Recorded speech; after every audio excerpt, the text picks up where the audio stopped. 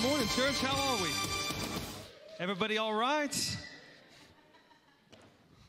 As promised, I wore my cowboy boots this morning, prepared to step on toes.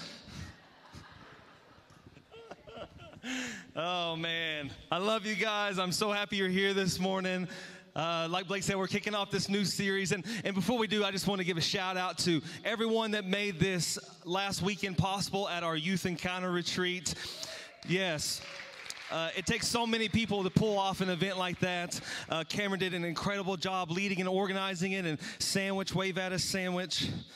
Yeah, man, he got all the worship team ready, and Jason Strickland was there doing the media, and Jennifer Neely was there cooking all of our meals. A huge shout out to Miss Neely. Come on, let me hear you, youth crew.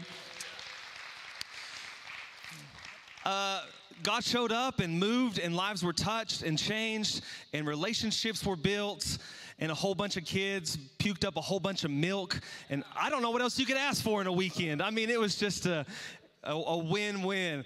So I'm believing that God's going to do something really deep and sincere in our hearts and our lives these next 4 weeks. It's my goal throughout this series to confront you with the truth, the whole truth, and nothing but the truth. It's not my desire to beat anybody up, to push anybody away. I think churches have become very accustomed to picking and choosing which parts of the gospel that they want to teach. It's not that we don't give you the truth. Sometimes we just don't give you the whole truth. You know what I'm saying?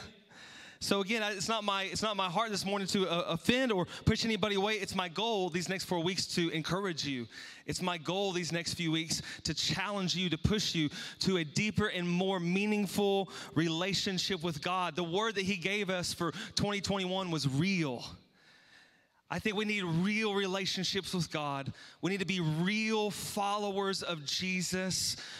The world is desperate for some real Christians to really act like Christians are supposed to act. And so with that in mind, I mean, we're just going to jump into it this morning. Our key verse this morning is found in Luke chapter 9, verse 23. This is Jesus talking. Then he said to them all, "Whoever wants to be my disciple must deny themselves, take up their cross daily, and follow me." Look at your neighbor this morning and say, "Follow me." For whoever wants to save their life will lose it, but whoever loses their life for me will save it. What good is it for someone to gain the whole world and yet lose or forfeit their very self? The question I want to ask each and every one of you this morning is, are you a follower of Jesus? That's the question I want to ask you this morning. It seems like a silly question to ask. I mean, you're in church this morning, right? And for all of you that are watching online this morning, like, Mark, I'm in church, obviously. I'm a follower of Jesus. Mark, I got out of bed. I'm tuning in online. Obviously, Pastor Mark, I'm a follower of Jesus. Like, it seems like this is the wrong crowd that I need to be talking to. Pastor Mark, I don't know if you've seen the back of my car. I actually have a Cage bumper sticker. Okay, like, it's pretty serious. I mean, like, obviously, I'm a follower of Jesus. You preached an incredible sermon like you always do every single Sunday, Pastor Mark. Quit it. Cut it out, seriously. And I raised my hand and I said yes to Jesus. And I even walked down the aisle and you prayed with me and you shook my hand like, yes, I'm a follower of Jesus. And I even publicly got baptized one Sunday morning. Not sprinkled, submerged, man. Like, yes, I announced to the whole world that I'm a follower of Jesus. What a silly question for you to ask me, Pastor Mark. I don't even let my kids watch Harry Potter, okay? Lord of the Rings, yes, it's somehow better, but not Harry Potter. It's way more spiritual. I wear a shirt to work every single week that says, God answers knee mail. I mean, I don't know what else you could ask for me. The guy's knees are worn out, like he spent a lot of time in prayer. I wear it proudly, okay? I wear a wrist bracelet sometimes that says WWJD. What would Jesus do? If that doesn't make me a follower of Christ, I don't know what would. Here's what's really official. Go to my Facebook page. Go to profile. Look under religious views. In big, bold letters, it's going to say, Christ follower. If being Facebook official doesn't make you a follower of Jesus, I don't know what will. Do I have a witness this morning? I mean, it's official, yes. I believe that the vast majority of you here this morning believe that you are a follower of Christ. I believe that. I think the confusion comes in sometimes is we get mixed up on what the definition of a follower is and what the definition of a fan is. I want to help you clear that up this morning. The definition of a fan is an enthusiastic admirer. That's what the definition of fan is, enthusiastic admirer. Today is Super Bowl Sunday. I'm an enormous football fan. Some of you are too. You passionately follow OU or the Dallas Cowboys or Oklahoma State. I mean, you're passionate about it, and this really helps us understand, I think, what a fan is. Because a true fan, I mean, you're going to watch every single game. You are. I mean, that's what a fan does. I didn't miss one Browns football game this year. I'm a Baker Mayfield fan. Okay? I mean, and when I wasn't able to watch, I was following along on my phone, and I'm screaming at my phone. But a fan watches every single game, either on TV or even you go in person. And a true fan is going to scream, and a true fan is going to cheer. I act like a fool during a football game, especially when I'm by myself. I jump in, I'm screaming at the television. I'm telling you, I'm a fan. So, and a real fan will have a jersey, might even have a bumper sticker. If you get the opportunity to go to a game, like a real fan's going to be the guy with the shirt off with some chest paint. It's the one time in life where the bigger your belly is, the better. Okay? These small little dudes that don't have much belly, like that's just less for you to paint, right? I mean, some dudes get like one letter on their chest. Some dude gets like whole sentences. That's the fan right there. Of course, the fan never breaks a single sweat. A fan's not putting in any of the work, obviously. But man, you're there on the sidelines and you're cheering them on. A real fan's going to know all the players' names. It baffles me how much knowledge some people have of players' names, where they went to college, where they got recruited from high school. They know all their stats. I mean, the analytics. You're a fan. And if you're a real fan, you might have even waited in a line somewhere to get an autograph. You met that person, and your autograph sits on your desk, and it covers up your family portrait. I mean, like, you are a fan. It's your prized possession. You might have met some of these people, but you don't know any of these people. You have no type of personal relationship with them whatsoever. But you're a fan. And even though you're not part of the team, sitting right there in your armchair, you absolutely know what could be better about that team. Even though you've made no sacrifice, even though you have made no contribution, somehow your opinion should matter. You will cheer for your team as long as your team is winning, as long as they're drafting the players that you want them to draft, as long as they are calling the kind of plays that you want them to call, as long as they're making the coaching changes that you think they should make, just in general, as long as the team is doing what you want them to do and moving in the direction that you want it to be moving, you're a fan. But let's get honest, I did not care one bit about the Cleveland Browns 3 years ago. And if they ever get rid of Baker Mayfield, I will never cheer for the Browns again as long as I live. I'm a temporary fan of the Cleveland Browns. And some of you are too.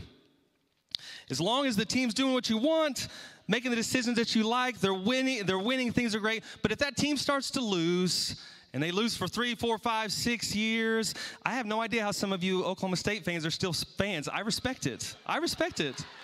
I do. I think that speaks a lot to your character, how you can just embrace mediocrity for so long. It's beautiful to watch, really.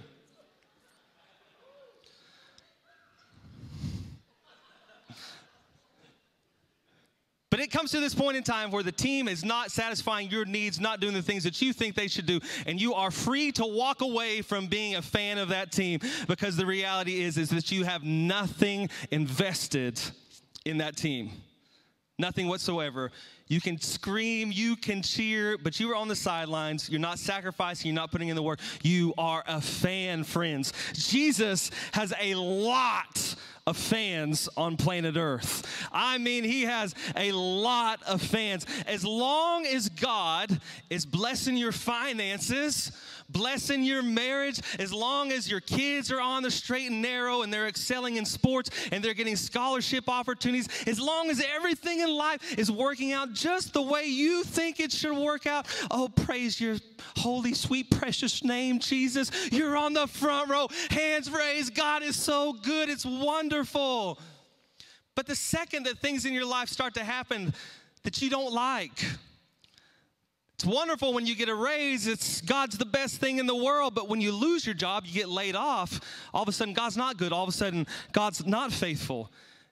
When your marriage starts to get a little rocky, when your kids start to make decisions that you wish they couldn't make and to do everything you know how to do, but you can't make those decisions for them, it gives us this opportunity that so many people in the American church take full advantage of, where you just say, bye. God, you're not meeting my expectations. And millions of people across America today are sitting in churches just like you. And as long as they like the preacher, they think he's funny and they think he's charismatic enough, as long as they approve of the types of sermons that he preaches, as long as they approve of his song choices, as long as the kids' ministry is up to par, it's the best church ever. KH, welcome home. Hashtag best church ever. But you better not offend me. You better not hurt my feelings. You dang sure better not expect me to tithe, and you sure as heck better not expect me to serve. Because church is about me, friend. I told you I wore my boots for a reason. If the church doesn't measure up for 2 or 3, 4 weeks, a year or two, it's bye. And I'm going to take my lukewarm, apathetic Christianity to the next church down the road, and I'll stay there for a season, and then I'll go to the next church and the next church and the next church till I find a place that meets my needs. I'm a fan of Jesus. I'm terrified today that the American church has become a stadium for fans and not a sanctuary for followers. I'm terrified today that the American gospel is not centered and based around Jesus Christ and what his word says and what his word teaches. We've twisted, we've diluted, we've watered down the gospel, and man is in the center. And instead of preaching the unadulterated truth, we try to make people feel comfortable. We try to make people feel happy. We have catchphrases like he wants you to be healthy, wealthy, and blessed. Who wouldn't sign up for something like that? We major on those things of the Bible that are things that are attractive. We major on the parts of the Bible that are personally profitable. He's got a future and a hope, healthy, blessed, too anointed to be disappointed. And we just glaze right over the parts of the gospel where it says it's going to cost you something. It's going to be difficult. There's hardships. I no longer live. Christ lives in me. I have died. I've been crucified with Christ. That's like in the small print, the bottom of the contract, you just kind of glaze over that part. But he wants to bless you. He wants to prosper you. Your best days are out in front of you, friend. It's going to cost you nothing. Raise that hand. You know exactly what I'm talking about. In essence, we have perfected the art of selling Jesus. We perfected it. I know how to sell Jesus. I'm guilty. I can tell you everything that you want to hear about Jesus, present it in a way that's going to benefit you and profit you personally, and I'm going to glaze over all those other details because at the end of the day, I want this place to be full, and I love when hands go up all over the place, and at the end of the year, I can stand up here and say 154 people gave their hearts to Jesus, and everyone says, hoorah, yay, King's House. But are we creating fans or are we creating followers? Yeah, I have an incredible video this morning I want to show you that I think really illustrates this point that I'm trying to drive home, how we have become professional at selling Jesus. Tune in, would you? You're in for a real treat. Hey, King's House family, Pastor Mark here. Listen, I've met an extraordinary individual who has an extraordinary opportunity for you that I think could revolutionize your life, your family, your marriage, your finances. Listen, I think I would be doing you an incredible disservice if I didn't give you the opportunity to meet this individual. And hey, let's just take a few minutes and let's just hear him out and hear what's on his heart. I trust today it's going to bless you.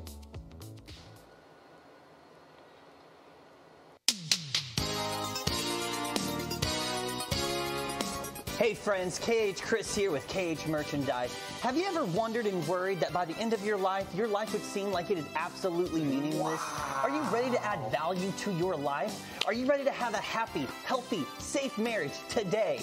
Are you ready to be blessed so you no longer have to be stressed? Are you ready to be anointed so you no longer have to be disappointed? Yeah. Come on, Chris. Yeah, tell them. Are you ready to be debt-free so that you can walk down your very own streets of gold up to the pearly white gates? And when those pearly white gates open, friend, there is a mansion waiting for you with your name on it. Are you ready to live in a place where there is no pain, no suffering, and no hurt? Does burning in hell for all eternity sound like fun to you? I don't think so. Introducing the Golden Ticket to Heaven, your very surefire way to avoid hell's fire on your way to heaven. This beautifully crafted, one-of-a-kind, gold-plated ticket can be yours. Phones are already ringing off the hook, so don't wait. Hurry, this offer won't last. Perks to owning your very own Golden Ticket to Heaven include, but are not limited to, salvation, revelation, restoration, but no condemnation. But wait! There's more. Act now and we'll double this offer. That's 2 tickets for the price of 1, where you can take anyone you want to with you on your way to heaven, even if they've backslidden. And yes, the fine print does say you can take a pet if you value them over your spouse. Don't wait. Act now. King's House Chris, this is amazing. How much does it cost? Well, Mark, it's free! Free! Free! Free! No way! How long is this offer available? Well, Mark, it's only for a limited time because, let's face it, no one is promised tomorrow. And what do I have to do to get this ticket? Well, Pastor Mark, all you got to do right where you are right now, with every head bowed and every eye closed, just simply lift up your hand if you want to receive your very own golden ticket to heaven. Yes, ma'am, I see that hand. Yes, yes, sir, I see that hand. God bless you, sir. Yeah, oh, a whole family of 5. God bless you. Yes. Oh, I see that hand. Yes, thank you. I see that hand. I see that hand. Wow, we're going to... Wow. This limited time offer of your very own beautifully crafted gold-plated ticket to heaven is actually not free, because being a true follower of Christ will cost you something. You must be willing to surrender your life to another. Your life will no longer belong to you because you are bought with the greatest price. You'll no longer be able to make decisions on your own because he will make them for you. New owners of this amazing item will be guaranteed to have hardships, trials, and disappointments. While taking this item, you will experience such things as being mocked, laughed at, and ridiculed by family, friends, and even complete strangers. Being a follower of Christ is not for everyone. If you are experiencing discomfort in your body because this sounds entirely too weird, please consult your pastor before using this item.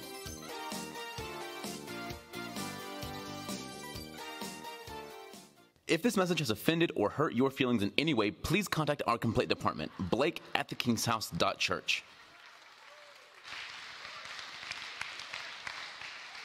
Oh, man. Cameron has made some great videos, but that might be his best work ever. I'm concerned at how good Chris is at infomercials. The question I want to ask you today is, have you made a decision or have you made a commitment? I want to break this down for you this morning. You might be here this morning saying, Mark, isn't that kind of the same thing? I mean, I made a decision for Christ. I made a commitment to Christ. No, friend, it's not the same thing at all. Let me show you an illustration this morning. I can make a decision to marry someone. I made a decision to marry Erica. I could stand right here on this altar and I could say, for better or worse, till death do us part. Like I am going to be your husband. I am making this decision. I'm going to be faithful. We can go on our honeymoon, and that very trip, I can sleep with another woman. And I still made a decision to get married. I just didn't make a commitment to be faithful. You see the extreme difference? Words don't define a relationship. Actions define a relationship. I think the problem with the church today is that many have made a decision to believe in Jesus without making a decision to follow Jesus. And there's a huge difference in there. I want you to look in John chapter 3:16. I want to show you the difference. A decision to believe and not a commitment to follow. You all know this verse. For God, go back to that verse for me. For God so loved the world that he gave his one and only Son, that whoever believes, if you believe in him, you shall not perish, but have eternal life. We love this scripture, don't we? I've offended you terribly this morning already, and we're just getting started. This is a concern. We love this scripture, don't we? We memorize it as a kid. That's me. I believe in you, Jesus. I believe you're the Son of God. I believe you died on the cross. I believe you're the only way to heaven. Yes, I believe in Jesus. Pat on the back. You're ready for heaven, friend. That's the truth. It's just not the whole truth. Because Luke chapter 9 says this.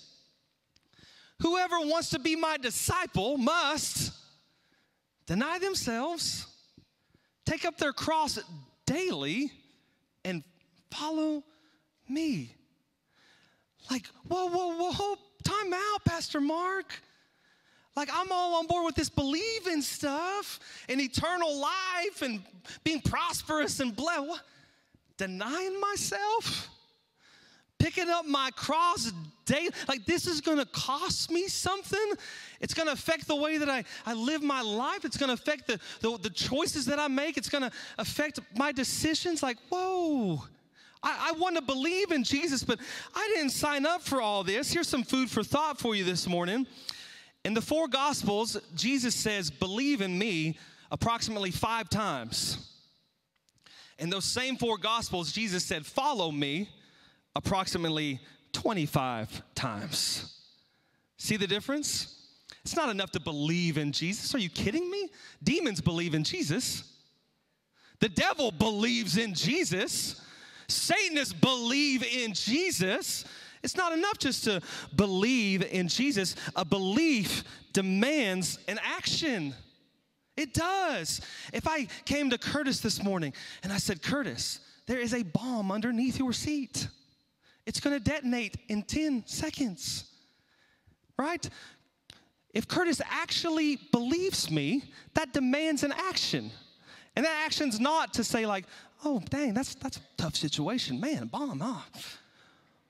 Boy, I wonder if I'm going to go to Mexican after this, or maybe grab a burger, or maybe some Chinese, but I hope Mark gets done by 11:15, because once the Baptists hit that Chinese buffet, it's all downhill from there. I believe you, Pastor Mark. I believe you that there is a bomb underneath. Yes, I believe it. I believe it. Yes. No, you don't. You don't. If Curtis believed there was a bomb underneath his seat, and it's going to detonate in 10 seconds. This dude is jumping up. These old legs haven't moved that fast in a long time. Come on, Curtis. He's going to fly out of it. He's going to grab Cindy, or he's going to trip Cindy. I'm not sure. One or the other. He's going to go running and screaming out of this place. Get your kids. There's a bomb in the church. Because a belief demands an action. It's not enough to believe.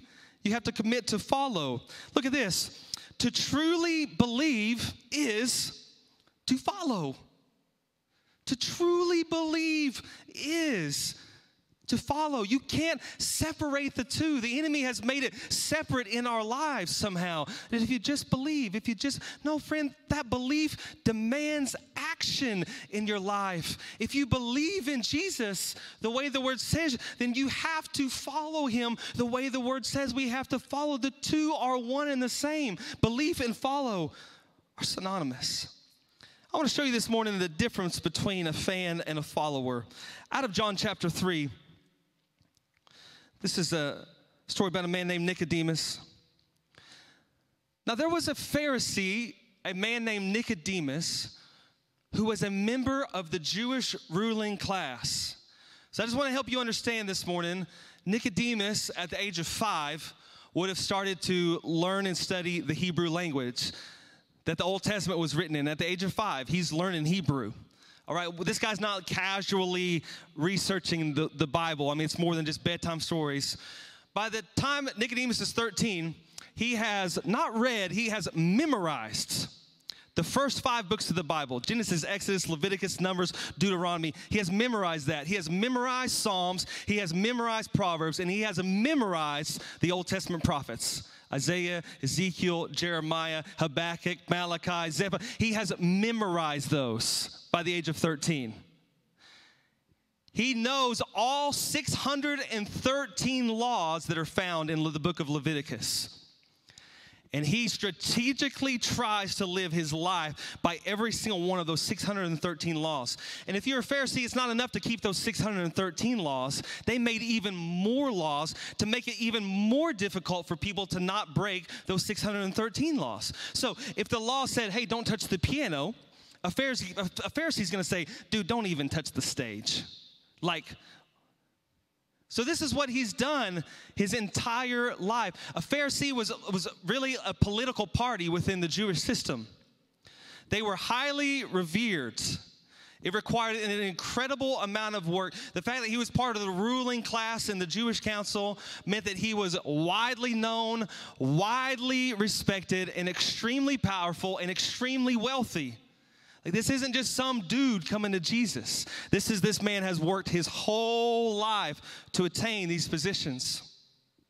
He came to Jesus at night and said, Rabbi, we know that you are a teacher who has come from God, for no one could perform the signs that you are doing if it were not, no one could perform the signs you are doing if God were not with him. Nicodemus comes to Jesus and says, I believe in you. He does.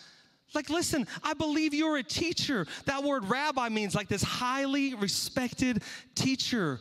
I believe you're from God. I'm expressing my belief. Jesus, I'm quite a big fan. I can't believe what you're doing, these miracles, these signs and wonders. You're obviously from God, and I am a huge fan. Jesus, I want you to know, I'm cheering you on, man. You're killing it. I'm coming to you at night because be a little frowned upon if my friends knew that I was here seeing you. Jesus, you're kind of mean to the Pharisees. You call them snakes. You call them vipers. You say that they are whitewashed tombs. They look great on the outside with all their rules and regulations and their ability to strictly live by these things. But you said on the inside they're full of dead men's bones. You're not impressed with their self-righteousness and their ability to follow the rules. So Jesus, the Pharisees aren't real big fans of you, but I am, and I just want you to know tonight that I believe in you. I just kind of want to keep it on the down low, so I'm here in the middle of the night so no one will see me. Notice that Jesus doesn't pay any attention to his flattery. Jesus doesn't acknowledge at all that Nicodemus is a fan, that he's expressed his belief in him. Look at, Jesus just cuts right to the chase, man. He says, very truly, I tell you, no one can see the kingdom of God unless they're born again. He didn't acknowledge any of that stuff. Let's cut to the chase. How can someone be born when they are old, Nicodemus asked. Surely they cannot enter a second time into their mother's womb to be born. Jesus answered, very truly I tell you, no one can enter the kingdom of God unless they are born of water and they are born of the Spirit. Long story short, Nicodemus, what you have up to this point is not enough. An ability to follow all the rules and an ability to follow all the regulations and all those laws, it's not enough to get you into heaven. It's only by grace. It's only by faith. Nicodemus, what you have is not enough. I appreciate the fact that you're a fan. I appreciate the fact that you celebrate me from a distance. But being a fan is not enough. You have to be born again. You have to surrender your life to me, Nicodemus. You got to start all over. There's only one way to do this thing. In John chapter 3, there's no resolution to this conversation whatsoever. The story's just kind of over, but I think many find themselves in this same type of predicament that Nicodemus did. I believe in Jesus. And God, I'm all about what you're doing. Wow. I mean, you're an awesome guy. I am a fan of yours, Jesus. I'm just comfortable to kind of watch from a safe distance. I'm comfortable to cheer you on. I'm comfortable to come to church some. And Jesus, did I mention that I only listen to K-Love? I mean, do these look like trash cans to you? No. So it's not that I don't appreciate what you're doing. It's not that I don't believe. I most certainly do believe. I'm just not ready to go all in. Let's not get crazy. If I do that, that might cost me something. That might change the way that I have to live my life. Going all in might cost me my personal goals, my personal dreams, might cost me some relationships, might cost me some money, might cost me my reputation. Jesus, hey, you're a fan, you do you, and I'm just going to be back here and I'm just going to do the best that I can do. Let's just meet in the middle, and I'm committed to do that, Jesus. Yeah, great sermon, Pastor Mark.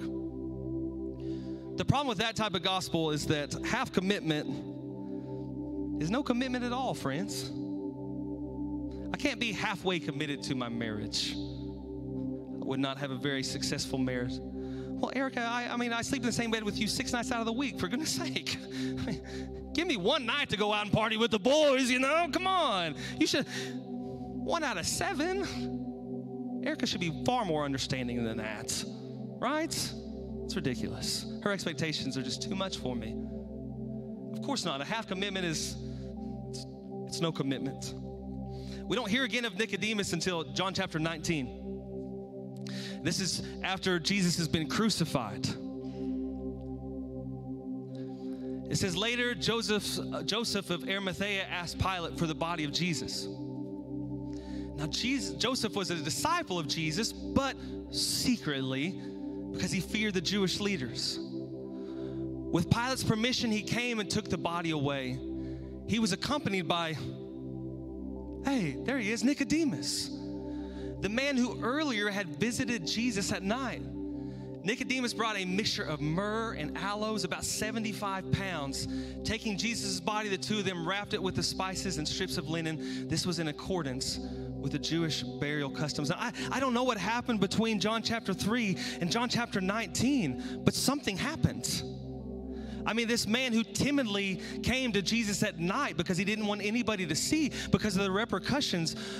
Do you realize that all the other disciples had dispersed except John? Jesus' best friends are nowhere to be found. But all of a sudden, Nicodemus is here? Jesus died at 3 o'clock in the afternoon. It's not like the middle of the night when Nicodemus goes to get the body. It's broad daylight. I don't have a lot of experience taking bodies off of a cross, but I would assume that it's hard to do that kind of secretly. It's not like Jesus was buried, crucified in some obscure place. It was right where everyone could pass by and mock. In the middle of broad daylight, this man Nicodemus takes the body of Jesus off. And I don't know how far it was from Calvary to where they buried him, but let's assume that Nicodemus didn't drag dead bodies through the streets on a normal basis. Like, oh, it's old Nicodemus, there he is, dragging a dead body through town again, that rascal. He's at it again, Nicodemus. Of course not. Something's happening in this man. Something happened between John chapter 3 and John chapter 19. And there's obviously this deep, profound affection that he has for Jesus. 75 pounds of aloe and myrrh in today's terms is over $200,000. He wasn't making a decision to believe that day. Nicodemus was making a decision to follow. Because all of a sudden, being a follower of Jesus is about to cost him something. It wasn't enough for him to come to Jesus in the shadows of the night and say, Jesus, I believe in you. Now he's in broad daylight for the whole world to see, expressing his love and affection for this man named Jesus. Church history tells us that Nicodemus lost his position among the Pharisees, absolutely lost his reputation. Church history tells us that he was literally physically ran out of Jerusalem. For the rest of Nicodemus's life, he lived in poverty, and sometime in the 1st century, Nicodemus actually gave his life as a martyr for Jesus. Somewhere in this journey, what started as a fan of Jesus blossomed into a full-fledged, wholehearted follower of Jesus Christ. That's the difference. We've done our best to water down the gospel, to make it as comfortable and as palatable as we could possibly make it. We want to make it so easy, accessible. But the whole truth this morning is, King's House, is that there is no forgiveness without repentance. There is no salvation without surrender. And there is no believing without committing. That's the uncomfortable truth this morning, friends. There's no forgiveness without repentance, no salvation without surrender, and no believing without committing. You can't separate the two. If I was to go to a psychiatrist today, some of you might think that I should, I would lay down on that couch, and let's imagine they said, "What are you here for, Mark? What can we help you with today?" Now pretend with me that I say, "I don't really think I should be here. My friends and family are the ones that encouraged me to come," okay? Here's the deal. I believe I can fly. I believe I can touch the sky. I think about it every night and day. I just want to spread my wings and fly away. I believe I can soar. I see me running through that open door. I believe I can fly. And the psychiatrist would be writing down a word next to my name that says delusional. It would. Delusional. You can't fly. I believe I can, man. I've been jamming out to R. Kelly for years, man. I can fly. They would write delusional by that, because here's the definition of delusional. A belief that is firmly maintained, though it is contradicted by Mr. Reality. A belief that is firmly maintained, though it is contradicted by reality. And the sad reality that we face in America today is we have churches full of people who are delusional. You say that you believe in something, but the reality of your life says that's not the truth. Like Maury Povich show, like the results are in. Jesus ain't your daddy. It's not true. Well, I believe. I got this strong belief that's firmly maintained. I'm a follower of Jesus. Well, let me ask you this. Are you a fan or are you a follower? Let me just ask you. Did you make a decision to believe in Jesus, or did you make a commitment to follow Jesus? Two very different things. I'm trying to help you understand, am I delusional or not? Did I make a decision to believe in Jesus? Yeah, I believe in him. Okay, did you make a commitment to follow him? Here's another question for you this morning. I want to help you out. What has following Jesus cost you? What has it cost you? Has it cost you friends? Has it cost you relationships? Has it cost you your comfortability? Has it cost you money? Has it cost you a reputation? What has it cost you? Is he just your Savior, or is he your Lord? We love Jesus the Savior, the guy who died on the cross for us, the guy who took my place, paid for my sin. Now I get a golden ticket to heaven. I love that Jesus. But Jesus, the Lord, says, like, I bought you with the price, bro. Your life doesn't belong to you anymore. That was in the fine print. Maybe some of you didn't read.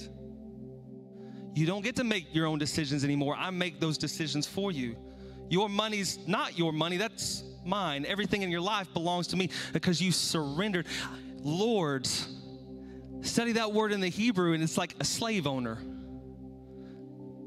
I belong to Jesus. I'm a dead man. I do what he says. I go where he goes. Is he your Savior today, or is he your Lord? Big, big, big difference. So here's the truth, the whole truth, nothing but the truth, King's House. Following Jesus will cost you everything. Following Jesus will cost you everything. Following Jesus is going to be harder than you want it to be. Following Jesus is going to cost you more than you want to give. Following Jesus is going to require you to go places you don't want to go, and it's going to require you to do some things that you don't want to do. That's the whole truth. But the end of that story is that following Jesus is absolutely, positively, 150%, without a doubt, the best thing you can ever do for your life. It's completely, totally worth it to be a wholehearted follower of Jesus. And that's what he has for each and every person in this room this morning. Do you know why some of you have so many issues in your life? Because you're a fan. And there's parts of your heart and there's parts of your life that are off limits to God's. Do you know why so many of your marriages have so many issues just over and over and over and over? Because you refuse to make Jesus the center of it. You want to be in charge. Do you know why your finances are an incredible mess? Because you refuse to let Jesus be in charge. If you would just do what the word says to do, he could take care of you.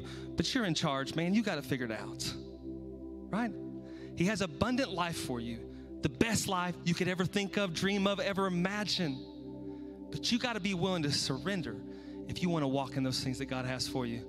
I can't stress enough today how much I am not trying to beat you up, how I am not trying to make you feel guilty. I just want to confront you with the truth because I want the best for you. I want what God has for you, but I don't have a magic wand and we don't have a golden ticket that's going to magically make your life better. You have to take this word and apply it to your life. You have to make a decision. I'm ready to be a follower of Jesus and not just a fan. If you will do that today, friends, it will revolutionize your life in an incredible way. I've wholeheartedly followed Jesus for 21 years of my life, and I have zero regrets, friend. Did you hear me this morning? I have zero regrets. The only thing I would do different is I would follow Jesus sooner. I spent way too much of my life doing my own thing that led to heartache and pain and all kinds of disillusionment. I wish I could go back and be a wholehearted follower of Jesus sooner. The only thing I would do different, the best thing you could ever do with your life, is the perfect will of God. Would you pray with me this morning? Jesus, I love you so much. I love you. And God, you don't beat us up. You don't put us down. You're not mad at anybody this morning. Sometimes love, sometimes grace looks a little different than we think it should. But sometimes we have to come face to face with some hard truths and some hard realities in our lives. Holy Spirit, I'm going to ask you this week that you would just investigate each and every one of our lives, that you would search us, that you would show us those areas that we're just fans and not followers. Show us those areas of our lives that we haven't given you permission in. God, I know that you have beautiful plans, incredible hopes and futures for every person in this room to go further and do more than they could ever imagine, but that doesn't come without a cost. We have to be willing to surrender our lives to you, to deny ourselves, to pick up our cross, and to follow after you. Jesus, we want to be those kind of Christians. God, I thank you. I love you because you love us in that same kind of passionate way. There's nothing you wouldn't do to be with us. God, we want to be able to reciprocate that same kind of devotion to you. Jesus, there's nothing I wouldn't do to be with you. Jesus, I love you. I thank you. I give you all the praise and all the glory. In Jesus' name, everyone said, hey, give me some praise this morning, would you, King's House? I love you so much. Hey, Wednesday night, 7 o'clock, we're going to have a few songs and we're going to break up. We're going to discuss some of these things, learn how to apply them to our lives. Have a great week. I'll see you Wednesday night. God bless you.